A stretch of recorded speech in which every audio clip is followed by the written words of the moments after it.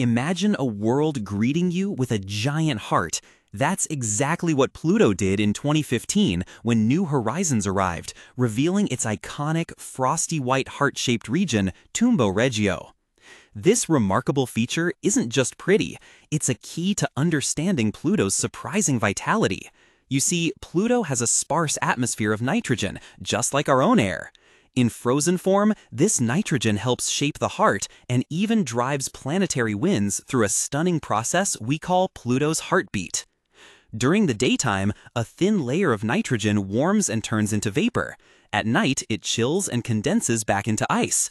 This daily cycle creates Pluto's heartbeat, pumping nitrogen winds across its vast, varied terrain.